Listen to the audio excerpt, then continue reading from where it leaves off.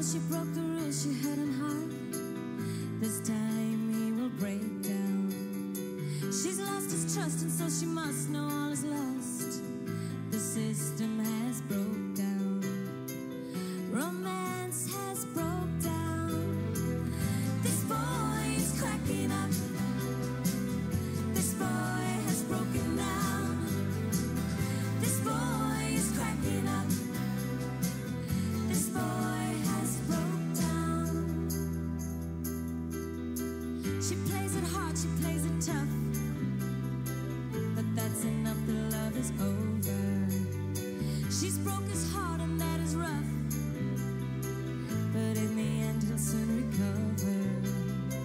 The romance is over. This boy is cracking up. This boy has broken down. Yeah, yeah. This boy is cracking up. This boy has broke down.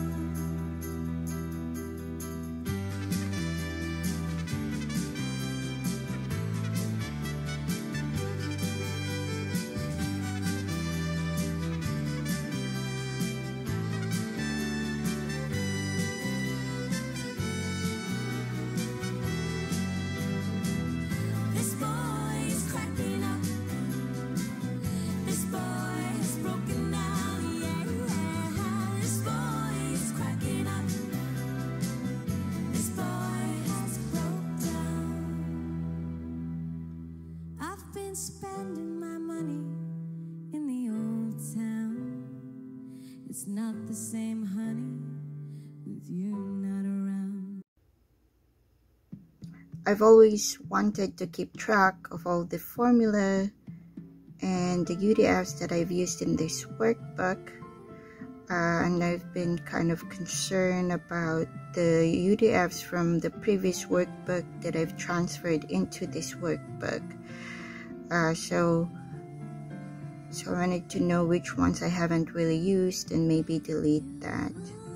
And also, knowing the usage, it also helps me understand like which ones are my most commonly used or go-to formulas.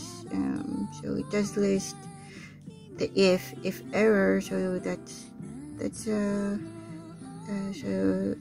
you might say, you know, I don't need to know that. Of course I'm gonna use that, but yeah, concatenate tags, indirect, yeah, these are things that I've used. So it gives you a count, an actual count of how many times these are used in the formulas. So there are 3 subroutines in this related to these UI dashboards. The first one will list all the functions including the UDF, so that's in the first table, and then enter the count for each of these names. And then the second table, I wanted to make a separate table for all the UDFs or the customized functions that ChatGPT has helped me, has created for me. So after that, you see which ones are the least used, the most used functions. You can then decide if you would like to just delete that in the modules in the VBA or not, or maybe you just said, well, it's not really that much, or maybe you know. So I only have 1 module for the UDFs, so then I think I only have about 12 how many?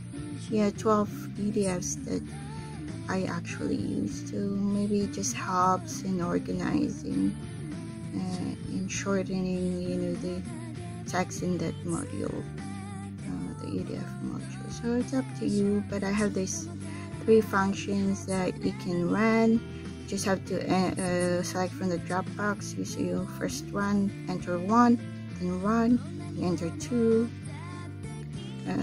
I mean select 2 because it's a drop down. So, or you could enter 2 also. So then select that and then run that. So there's only 3 steps. And I felt that this is necessary. You have to keep track of everything. So this is just one of those things that I think is important to keep track.